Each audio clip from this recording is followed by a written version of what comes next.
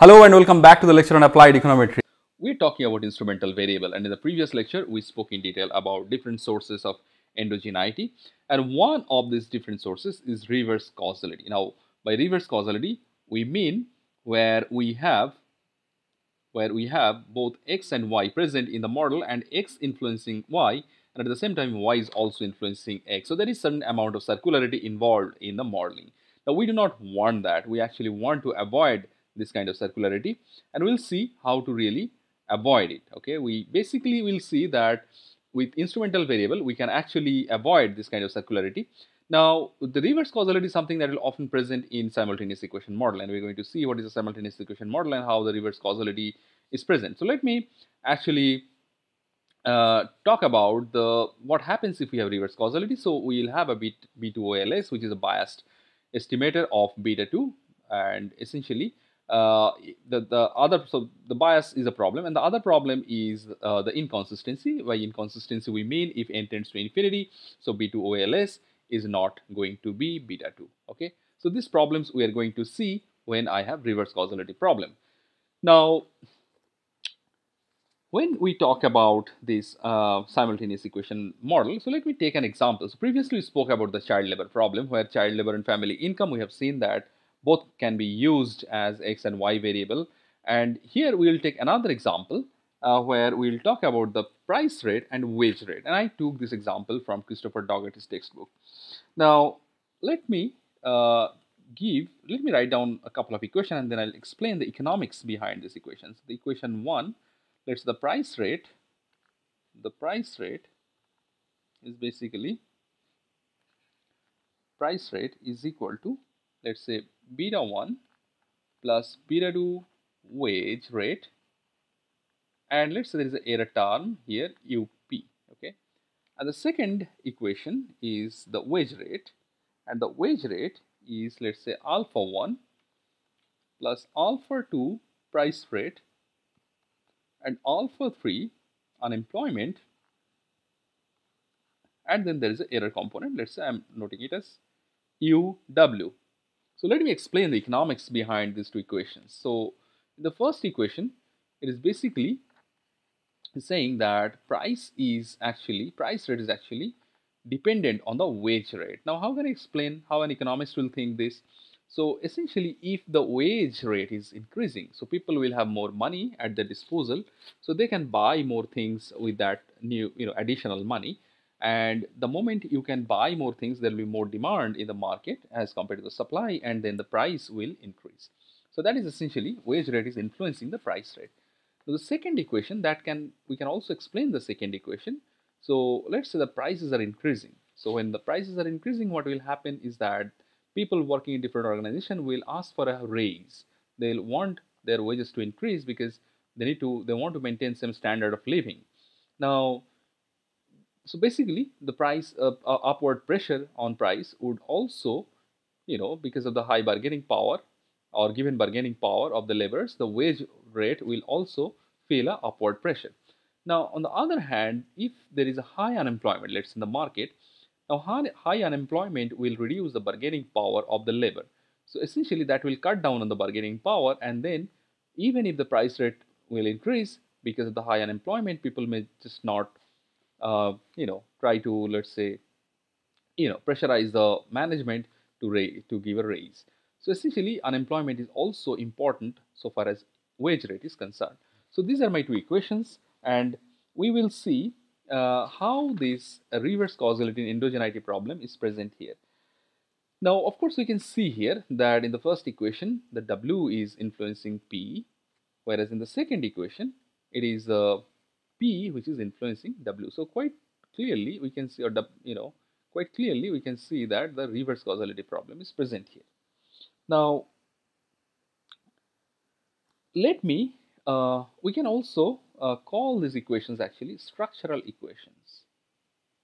Structural equations.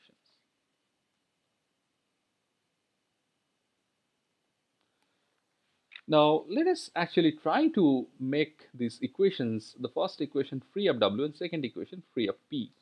So let us actually write down P in terms of the other variable and W in terms of the other variable. So let me substitute equation 2 into equation 1. So let me write down P is equal to beta 1 plus beta 2 into W means alpha 1 plus alpha 2 P. Then we have alpha 3 U, and then you have U W plus U P. All right.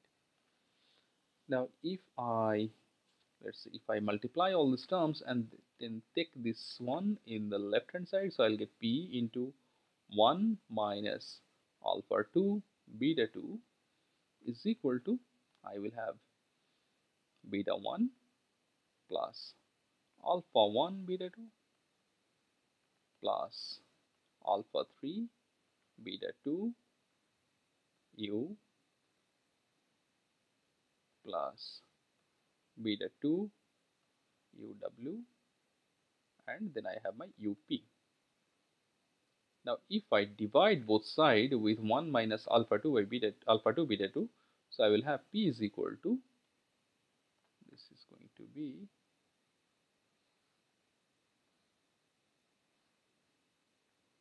1 minus alpha 2 beta 2 is equal to beta 1 plus alpha 1 beta 2 plus alpha 3 beta 2 U plus beta 2, this small UW and then small UP. All right. So this is my equation of price, and in my right hand side I have actually removed the W, and this equation is called reduced form equation. So the first set of equation is called a structural equation, and this is called reduced form equation. Similarly, I can also express W in terms of basically by removing P from W. So what I'll do in the second equation, I'll substitute P, and let me take a new page and I'll write down W is equal to alpha 1 plus alpha 2. Now equation for P was beta 1 plus beta 2 W plus UW UP, because I'm writing the equation of price, right? And then I have alpha 3, then I will have alpha 3 into unemployment U, and then finally I have UW. Now again, like the previous case, we'll multiply this alpha 2 with the other values, and then I'll take alpha 2 beta 2 on the left hand side. So W into 1 minus alpha 2 beta 2 is going to be is equal to alpha 1 plus alpha 2 beta 1 plus alpha 2 UP plus alpha 3 U and then UW. Now if I divide both sides by 1 minus alpha 2 beta 2, so what I'll get is W is equal to alpha 1 plus alpha 2 beta 1 plus alpha 2 UP plus alpha 3 U plus UW by 1 minus alpha 2 beta 2. All right. So note here, of course, we have removed P from the equation of W. Now this equation also known as the reduced form equation, okay, just like the previous one.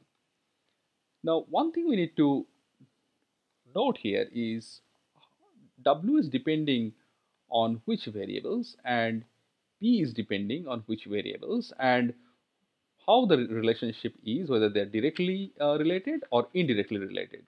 So in this equation, let's first start with W. So we see that there is a W, so UW. So this is there in the, in the equation of W, the first structural equation of W. So this one is influencing directly. Similarly, U is also present in the structural equation. This one is also influencing directly. So these both are influencing directly. Whereas the UP, this is coming through the root of price. Now this one is mediated through price, and this is influencing indirectly.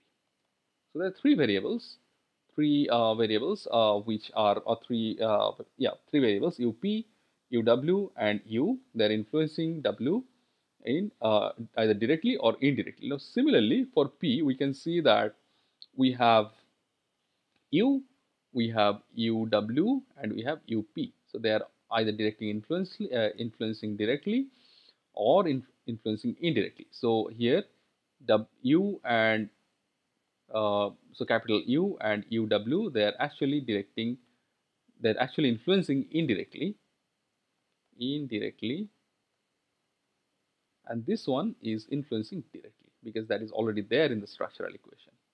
All right. Now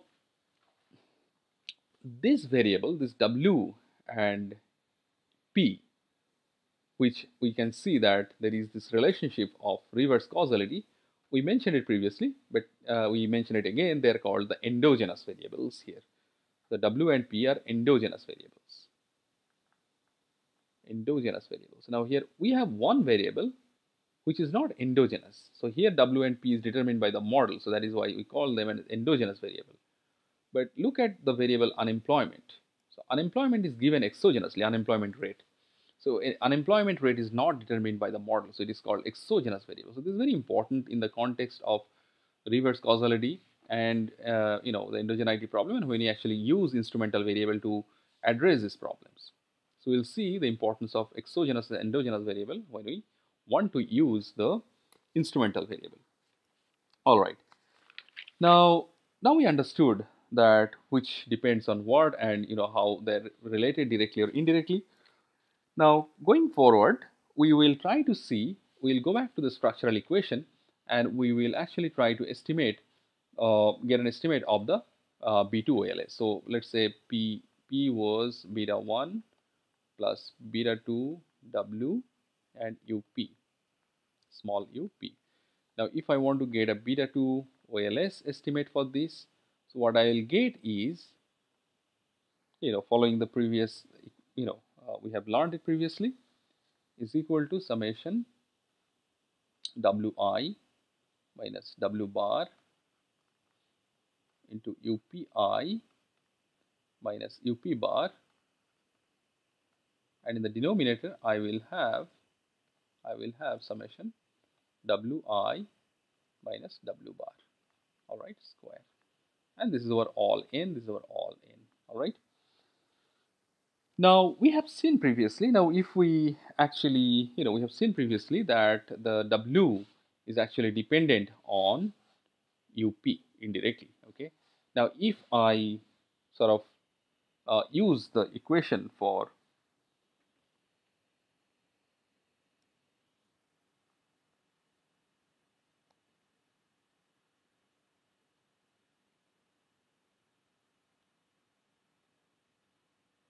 if I use the equation for this error and take expectation, we will see that we cannot make this term equal to 0, or if we take the P-lim for both the sides, we will see that we cannot make this term is equal to 0, and we can do that.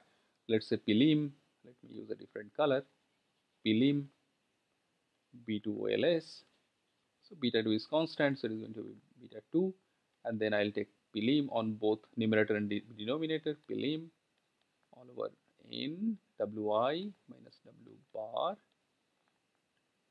and then UPI minus UP bar, and then again in my denominator I will have P-lim summation Wi minus W bar whole square. Now we know that it will not make sense if I don't divide it by n. So if I divide it by n, both numerator and denominator, what I'm going to have is P-lim 1 by n summation Wi minus W bar UPI minus UP bar, and similarly in the denominator I will have P-lim 1 by n summation Wi minus W bar whole square. So we know what it means. In the numerator it is basically the covariance term, and in the denominator we're going to have the variance term. So let me write it down, beta 2, basically covariance W UP and variance of W. Now we can sort of substitute the value of W and see what happens to covariance, but intuitively we can make sense because of the fact that W is actually having a term UP, which is basically W is indirectly related to UP. So this term cannot be 0. Okay, so once this term is not 0, our estimator is going to be biased. So that is basically the problem. And even for prelim, when we have seen for n tends to infinity, we cannot reach to B2 ALS does not reach to beta 2. So that is the problem of consistency. That's essentially that is an inconsistency problem. So that is basically the thing that we see here. Now you can think it as this going forward.